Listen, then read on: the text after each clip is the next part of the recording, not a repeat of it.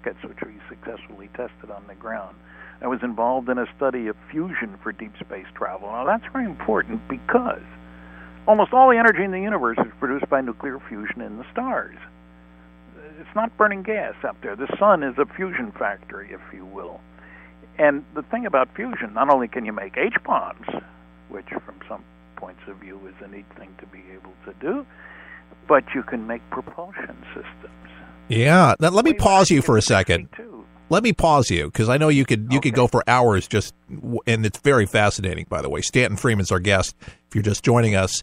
Last year, there was this image that scientists were baffled that they saw something flying into the sun. Did you see that report? No, I didn't. It sounds interesting. Did it come out is the important question. They saw it come out. They believe that it was extracting something from the corona, for energy. Huh. And of course, it didn't melt. I was going to say that's pretty hot territory.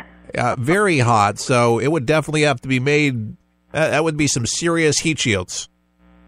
Well, yeah, and remember, one of my mantras, I have several, is that technological progress comes from doing things differently in an unpredictable way. The future is not an extrapolation of the past. And you don't have to look very far. I used a slide rule when I started working in industry way back in the 50s. Most people have never even heard of slide rules anymore. Yeah, what is that? Well, it's a little device that's like the size of a ruler. Part of it slides back and forth, and you can do multiplication and division. Oh, yeah. Sure. And things like that. Uh-huh. And everybody used it. Nobel Prize winners used it. It worked. But, for $3 I can buy a pocket calculator that does far more for far less.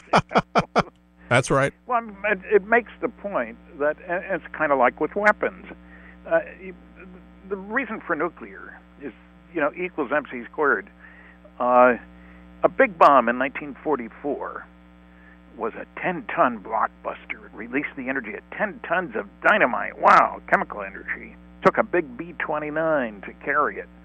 First A-bomb, 1945, released the energy of 16,000 tons of TNT.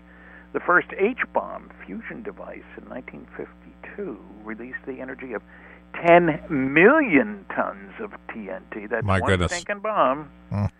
And then the Russians tested one that was 50 million tons of TNT energy equivalent release. Now, those are mind-boggling numbers when you stop to think about it. But they also give you an answer to the question, why would anybody out there care about us? They want to quarantine us, I think. I mean, you'd think. Look at our track record. In World War II, we killed 50 million of our own kind. We destroyed 1,700 cities. We have since that time exploded 2,000 nuclear weapons. People are surprised at that. They think of a few, Trinity Site, Hiroshima, Nagasaki. 2,000.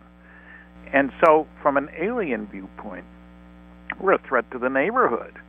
And there have been a number of incidents at nuclear facilities, especially I'm thinking of Malmstrom Air Force Base in Montana, where UFO shows up and 10 Minuteman missiles went offline, one after the other. Now, that can't happen, but it did. It did. I talked to the guy who was down in the pit, so to speak. So somebody cares, and there's a book by Robert Hastings called Nukes and UFOs. A lot of observations. Fukushima, just recently, a number of years back in Japan. Well, yeah, I don't know if there were any Did anybody see UFOs there? Yes, they did. Oh, I didn't know that. Yeah, you look into that every day. Yeah, that's okay. I try to follow the stuff too because I'm curious but yeah, that was a big report saying they saw them by and it said it could have been a whole lot worse and most people knew it and people said, wow, it was a miracle that didn't. Well, many people believe that we had some help. Well, look, it wouldn't surprise me. I'm not saying these guys are good guys running around the neighborhood trying to help people out. On the other hand, they seem to be, what's the word? They'll take action in self-defense, but they don't seem to be bent on destroying us. Well, they know we got a valuable resource. Could be our resources. Who knows? Well, you know, a lot of people are surprised when I say the Earth is the densest planet in the solar system. What do you mean? Aren't they all planets a planet? No. A cubic foot of Earth weighs more than a cubic foot of any of the other planets. Now, what difference does it make? That means more heavy metals. Uranium is one of them, for example. Big uranium and osmium, stuff that protect things that nobody's ever heard of, but they have very special properties. So they could have been mining the resources here for a long time. Yeah. Evidence of that, too. Know. There's evidence of that, showing that it wasn't caveman that were mining that stuff. Something else was. Well, that's right. Look how little we know about our past history. I mean, there was Bishop Ussher in the 17th century saying that the Earth was created in 4004 B.C. He went through a lot of begats, if you will, and that's what he came up with. Well, he left 6 zeros out of there someplace. Yeah. No kidding. So it's like I say, I'll be focusing on the stupid things that astronomers have said. And I debate them. Dr. Seth Shostak and I, as one of the leaders of the SETI movement, debated on a radio program. And I got 57% of the vote. He got 33% of the vote. And 10% said, I don't know who won. So I'm on a crusade, if you will. My basic rule is have facts in hand before putting mouth in gear, and I wish the debunkers would do that. I wish they would, too, because there's too many people that do capitalize off what I call just garbage, and you know who they are. Yes. And our latest book, Fact, Fiction, and Flying Saucers, came out in September, actually. And you can get an autographed copy from me, which you can't get from Amazon. And how do we get the autographed copy from you? Well, they go to my website, www.stantonfriedman.com, and it shows you how to order it. You can use PayPal. Makes it easy to give now, Friedman, folks, Friedman, Stanton Friedman, Friedman, and get your autographed copy. Yeah, and I mention it only because people say, I can always buy the book at Amazon. Yeah, but you don't get the autograph. No, that's special. I got nothing against Amazon. They sell a lot of our books. They're terrific. And if you go to my website, that's the 6th book with my name on it. So I don't know if there'll be any more, but who can predict? I have a feeling that there's one in the works that you've been wanting to write. So, hey, I'm saying get cracking, buddy. Well, I'm thinking about it, but this is my 3rd book with Kathleen Marden, who's Betty Hill's niece. What's that story for our audience that may not know the Betty Hill story? Well, Betty and Barney Hill were driving along in New Hampshire way back in 1961. They saw a UFO in the sky. It stayed over there. It moved around, seemed to follow them a bit. It came very close. Barney got out of the car and stood there with binoculars looking at this thing. It's a big round craft with double row of windows, and he could see beings behind the window and got scared. And they took off, and they heard some strange buzzing sounds that seemed to vibrate the whole car, and they lost 2 hours on getting home at their home in New Hampshire. They had some physical problems. Barney had ulcers, and the doctor said, I think you ought to see a psychiatrist. And because his medicine wasn't doing any good, and they did. And under hypnosis, Dr. Benjamin Simon, the world's expert on what today we call PTSD, post-traumatic stress. That's right. Yeah, it's a big one. Then he ran a hospital that had 3,000 beds for shell shock war veterans, is what they were called at the time. And under hypnosis, separate sessions, amnesia-induced after each session, they revealed that they'd been taken on board that darn craft and treated as specimens, a catch-and-release program. I guess so. And so they didn't want to go public. Betty was a social worker. Barney worked for the post office, very active in civil rights. It was a mixed marriage, which was kind of unusual in New Hampshire for 1961. Oh, yeah. And the first book came out the story got out only because somebody broke a confidence. They heard a little talk that Betty and Barney had given and told a reporter, and he followed up on it, and they thought they were going to lose their jobs. And it turns out they didn't. The story went over very well. The first book, The Interrupted Journey, came out by John Fuller. And then Kathleen Martin, Betty's niece, has spent years going over all Betty's records and stuff. And we put out a book, Captured, the Betty and Barney Hill UFO Experience. Great book. Years ago. Thank you for that book. Well, I appreciate that. We enjoyed it. And for people who say, well, I read The Interrupted Journey, well, this brings it up to date. Yeah. The star map work, for example, is a whole chapter on the star map work. And one of my objections to some of the attacks on UFOs, you'll hear astronomers saying the aliens would have to come from hundreds of light years away. Look how long it would take. Or from another galaxy. And I say, wait a minute. The latest data from the Kepler satellites suggests that there's between 1 and 1.6 planets per star.